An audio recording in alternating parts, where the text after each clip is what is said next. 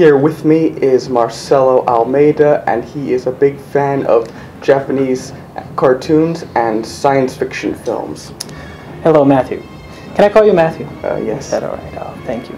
And to start things off, we're going to ask you, what do you think about the movie King Kong vs. Godzilla? King Kong vs. Godzilla. Fantastic movie. I really liked it, okay? What is this movie about for me? I really liked it because it reminded me of the war.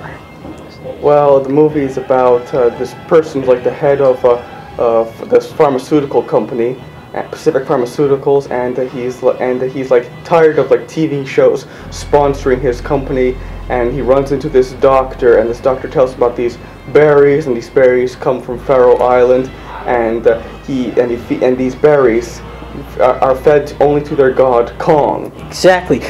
Now, back then, you're talking about the 60s, right? Yes. Generation of hallucinogenic drugs and things like that, terrible things.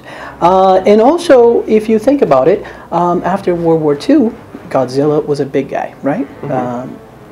After World War I, King Kong for us. Right. Today, who do we have that reminds you of King Kong? Oh, I'll stop you right there. Paris Hilton. Paris Hilton, okay? Because we're talking about drugs here. This is a drug movie, right? Right? Real American gangster. You know, I really think like that. But I'm sorry to go on your okay. Yes. And so the guy who's the head of the pharmaceutical company, Yes. Taco, he hires two of his Abbott and Costello like employees, Sakurai and Fujito, to go to Faroe Island to fetch the berries and use Kong to promote his company. That's true. That's true. All right. So I think that the pharmaceutical company back then, especially Kong, you can see that some of the scenes were reshot after so we can more of an adaptation for the American version. So you see that guy in the beginning of the movie. Kong's our boy and all sorts of things. But I do think it's still a drug movie. Really? I do think so. I mean, and also how Kong is the big guy back in the 60s. I mean, he got the shaggy carpet. But back then you had vans with shaggy carpet, right? Yes. You know, don't come knocking if you see this van rocking type of thing. Yeah. So he was that big guy. You know, I sincerely think so. Now, I was terrified when I saw this movie. Terrified. Oh yeah, what scene scared you? I think the scene, it just reminded me of a tragical time in my life when I was really into alcoholic booze, and I thought that scene when they were feeding alcoholic drinks of berries, what they call it, the street lingo at the time, I believe, for these drinks to literally, I mean, this is a sad movie. Matthew. I mean, it takes advantage of this poor man's addiction. You know, I mean, he's addicted to women. He's addicted. King Kong was addicted to women, wasn't he? That's how they lure him in. He was addicted to women. He was addicted to alcohol. True. And he was also addicted to other types of drugs. I mean, how did they knock him out in Tokyo?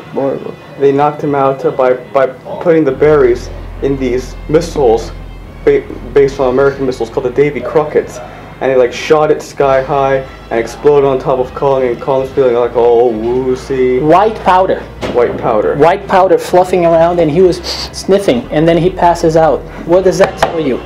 It's a drug movie. I'm telling you, it's a drug movie. White powder blows up, he has a woman in his hand, he sniffs around a little bit, gets a little bit, knocks down a few buildings, and falls down. I hope I didn't hurt any camera angle, you know. But I know, but you think of Kong as like a giant hippie. I couldn't have said it better myself. Okay. Yes. Now, you know King Kong. You know about the 1933 King Kong. He's on the Empire State Building, yes. playing the Empire, yes. the airplanes. I liked it. And what was your reaction to the Japanese version? Too shaggy. Too shaggy. I think his coat was a little bit grooming, and very big. Again, we're talking about the Kong that has some addictions, so I believe that it was a bit too shaggy for me. When was the first time you heard about King Kong vs. Godzilla? In a dream. I was with some friends in El Paco, in a city near, in a beautiful little county-size city in New Mexico, and we were in a sweat lodge, not to be confused with the other places, but it was a very cleansing experience, and that's where I first heard of it. Yes.